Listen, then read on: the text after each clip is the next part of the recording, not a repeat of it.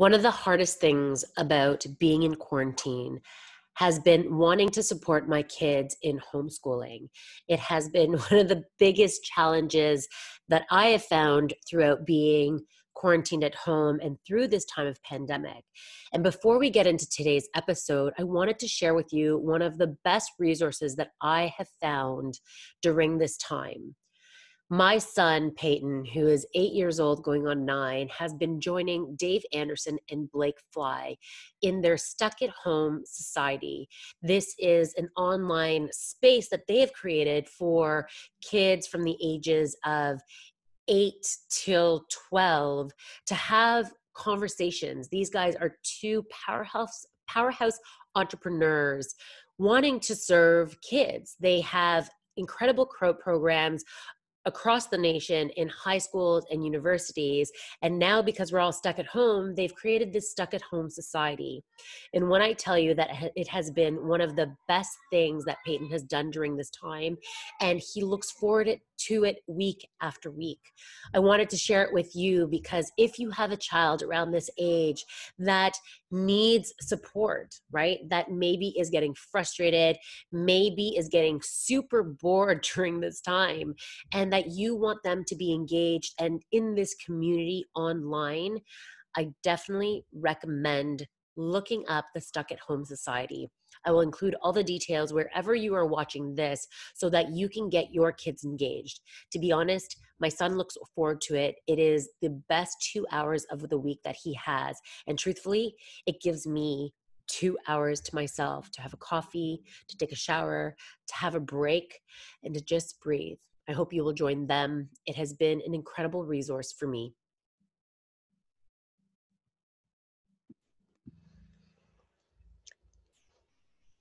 How are you guys managing throughout this time? One of the things that I'm committed to on this podcast is to have the conversations that matter. And one of the things that I think that matters a lot is how we honor our lives. And I believe that, part of this is that we are physical beings, right? And that our bodies are temples, and that to live your best life, honoring all parts of your life are super important. One of the things that I've learned through my 40 years, now that I'm 40, is that for me, a powerful access point to living my best life has been through exercise, through fitness, as a way to become more disciplined, become more focused, feel empowered. And because of that, I've been able to alter so many things in my life, right? It has been the foundation of my strength, my discipline, how I go through life and to be of service, right? I mean, I was a dental hygienist for 10 years, but I landed back on fitness, landed back on the conversation of how powerful exercise can be as a way to feel good in your body, to feel empowered in your life, as a tool, as a practice to catapult everything else, whether it's your business, your relationships, how you honor the way you interact, how you energetically are, how you can alter the way you speak to yourself. But part of my commitment to having these conversations with you every single week is sharing the good, bad, and the ugly. If you've tuned in before, I've spoken about the physical challenges of physical injuries I've had. Well, today I want to share my struggle through this pandemic. One of the largest things that I've been dealing with is homeschooling my kids. Like many of you working moms that are at home, you've had to be with your kids homeschooling full time. It's just the reality. Our kids are not in school. They have to continue their schooling. So we're doing homeschooling. I never anticipated, no one anticipated this pandemic, but I never anticipated this would be where I'm getting stuck. It has been the most challenging things to support my kids in their academics in a way that it is productive. But I wanted to do this episode because what I've been learning about myself in the last 4 weeks is how my past childhood, whether you want to call it traumas or issues or whatever you want to call it, have been coming up.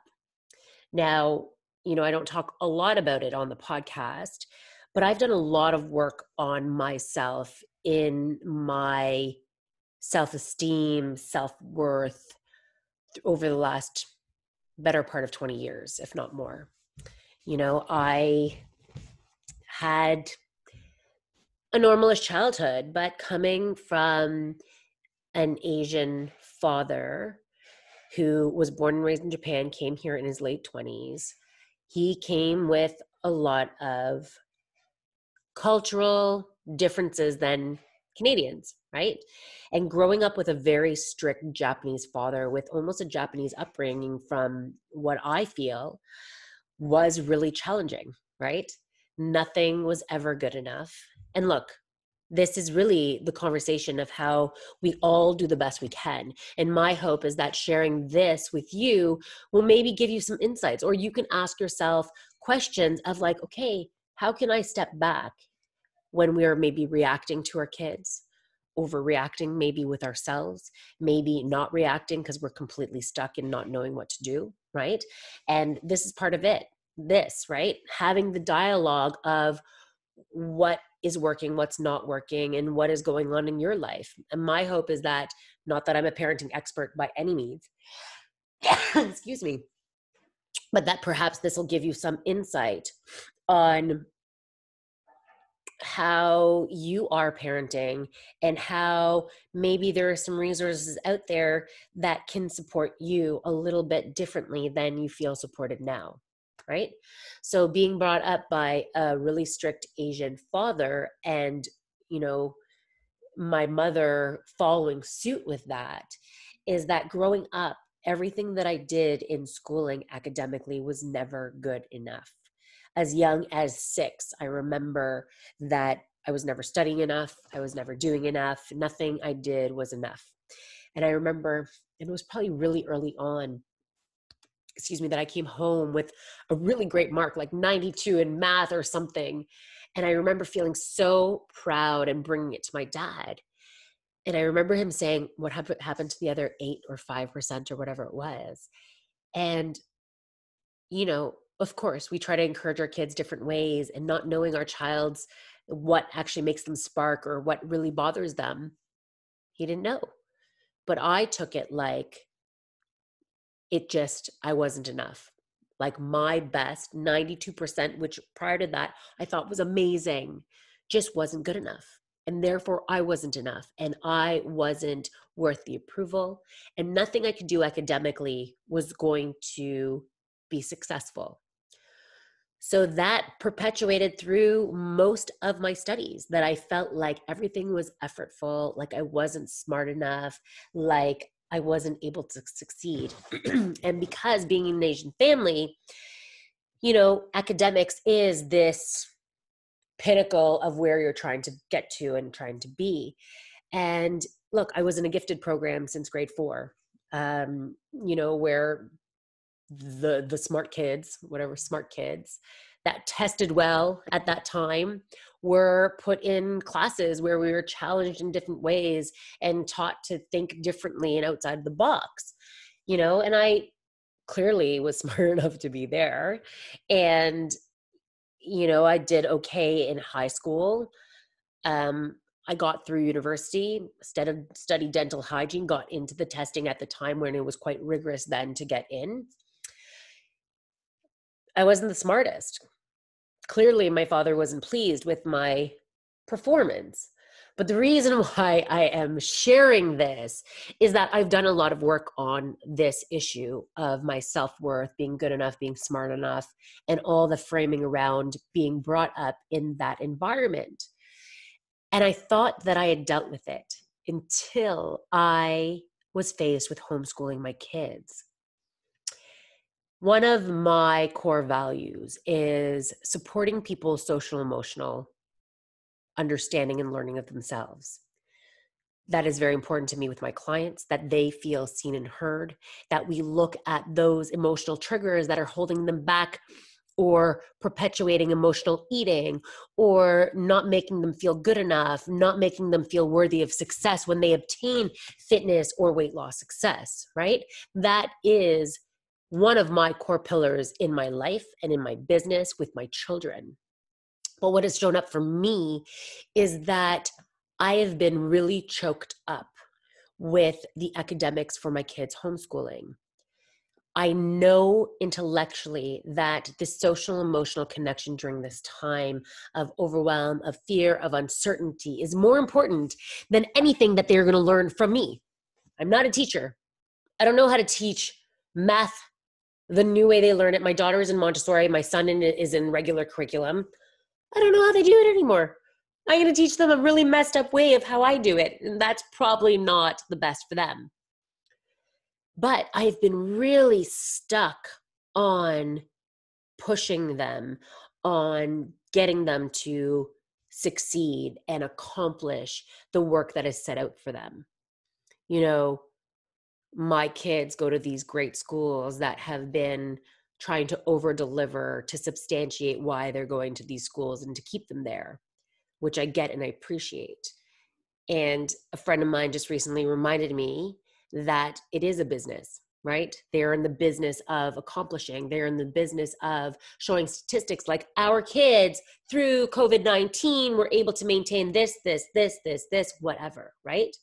And I know this, but regardless, I have been getting stuck on their accomplishments during this time, and it has been driving me crazy, and it has been putting extreme stress on my kids. And so I share this because on this podcast, in my online programs with my clients, I often talk about how do we get present to what is, and how do we mitigate stressors in our lives that sometimes we blow out of proportion. Well, typically I'm good at practicing what I preach, but around this conversation of homeschooling with my kids, it has been so challenging, guys. I have had multiple breakdowns around it. I have had multiple cry sessions around it. And what I've realized over the last better part of 3 weeks now and journaling about it, if you haven't heard me speak about journaling, I think that journaling is a really therapeutic, cathartic, powerful process of transmuting what you have in your head onto paper, and in that time kind of disseminates what is going on so that you can kind of download it and then take an objective viewpoint and say, okay, what is going on? Why am I getting stuck on that? Or why does this keep coming up? And so what I noticed through my journaling and my patterning of what I've been doing with my kids on like being really super militant is that I'm still stuck at what those expectations my father had and placed on me that I thought I had dealt with, right? Like done the work around it, and it's still coming up. And what I've realized is that it's not fair for my kids. What I've realized, and even talking about it here, gets me emotional because this time in this pandemic is a really great opportunity. Yes, it is overwhelming and stressful. People are dying, people are sick. Our healthcare workers are overworked, overrun, so many things, right? People are losing their jobs, their homes, so much. There is also the other side, that there is this great opportunity of growth. There's the great opportunity for our kids to be in this space of love and feeling supported and not having to take on the burden of our stress during this time, because it is in the face of challenge, right? I tell this to my clients. It is in the face of, there is never the perfect time to do the weight loss program, never the perfect time to take on the fitness, never the perfect time to take on your health as your wealth, never the perfect time for you to say, screw this, I'm fed up with this extra 30, 40, 50, 60, 70 pounds, whatever it is. There's never the perfect time. Life is going to keep showing up and happening. That is it. This is life. So if you can take it on in those times of life happening, because life is going to keep happening, that is when you're winning, right? But I've been I don't want to say losing, but I have been not walking the walk of the talk I talk, right? Homeschooling is great. It offers us a structure, and some people are thriving in it. Good for you. I commend you. That is not what's going on in my household. It has been a challenge. It has been a source of overwhelm for me. It is driving me to drink, like no joke, right? And what I'm working on, and I'm trying to pause and be cognizant of every single day, is that there are things I can do to support my kids that will support them academically, right? We can read, we can do some math, we can actually bake and do the math within the baking. We can, build something and do the math and the physics and the science within that it doesn't have to be this obsessive, like I've been obsessing, sitting down and like, let's go math time, let's go science time. It doesn't have to be this overwhelm. There can be freedom around it. Because like I said before, what I value so much is the social emotional learning and for my kids to feel connected. And I always talk about self-compassion and grace. This is the time to practice that, not only with ourselves, but with our children, right? That this is how they learn about self-compassion and grace and self-love and self-care. If I can't do that for myself, if I can't offer that to them in this structure of homeschooling, then what the fuck am I talking about full of shit, right? Excuse my language. But that's like literally the pep talk I had to give myself. Like, what are you doing, Catherine? Like talking about this self-compassion and grace when you can't even offer it to yourself in the structure of homeschooling. It is breaking me. And so I made a decision a week and a half ago to say no more. It stops here. I emailed both my kids' teachers, and these are like good, prominent schools, and said, look, we made a family decision. And I spoke to my kids about it. I said, look, I know this is overwhelming and nobody wants to get the work done. I get it. It's hard. You're not at school, you're at home. Like you think that this is an environment where it should be fun, and it should be.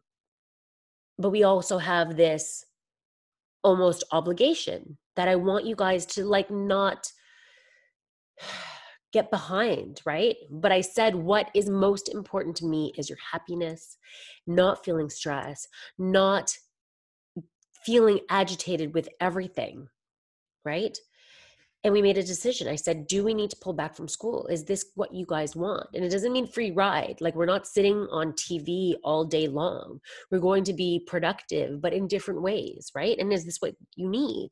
And they said yes.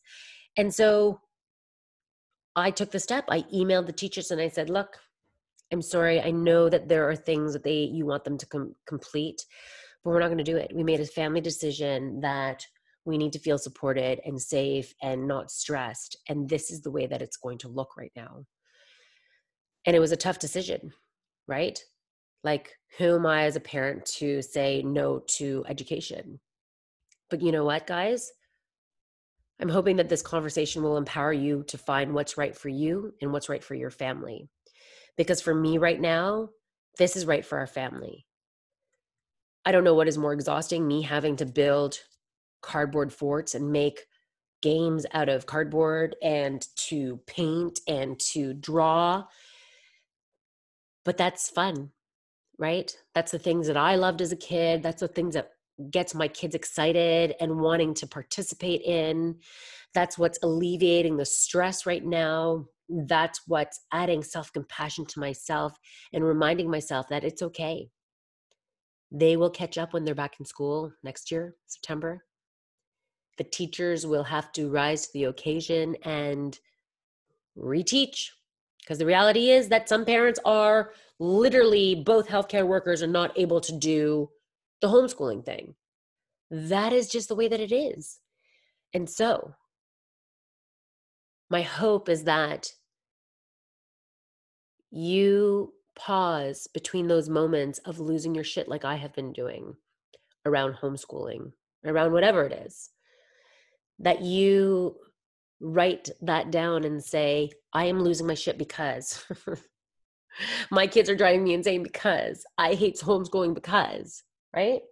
And that you can say that it's okay, that you can offer yourself some self-love, some self-compassion, let go of the shoulds and the woulds and those crazy expectations that we far too often place on ourselves, and say, what do I need right now?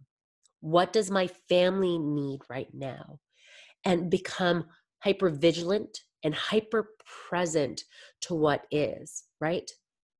If your child is like my son, who was completely overwhelmed and upset all the time and angry, right? Angry, right? That he just needed to sit with me and read a book, and we would draw and we would talk and we would build a stupid cardboard fort. But when I tell you that he's a different child this week than he was 2 weeks ago, that my daughter feels seen, she feels like mommy listens. And that's what we all want, right? We as adults want to be seen, to be heard. And one of the gifts that I feel like I have as a fitness coach, accountability provider, business person, is that I create the space for people to see their greatest self. That's what I do. I do it inside my business group. I do it with people who've hired me for business consulting. I do it with my clients every single day that show up for themselves, not believing themselves, but because I see their greatness of their healthiest, highest version, right? I create that space. So now I'm choosing consciously to create that space for my children so that they can live into their brightest light, to their greatest version. That's all I can do as a parent, right? The rest of it, I have to let it go. And the truth is, they're in grade 1 and 2. Like, I don't know what my issue is.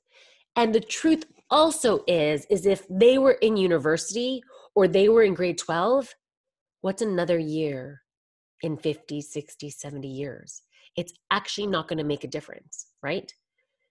Yes, they may be in high school for one extra year, but you've seen the government pumping out more money into the system because people that have graduated right now can't get jobs, right? So that 1 year is going to actually support them and nurture them and love them and lift them up, right?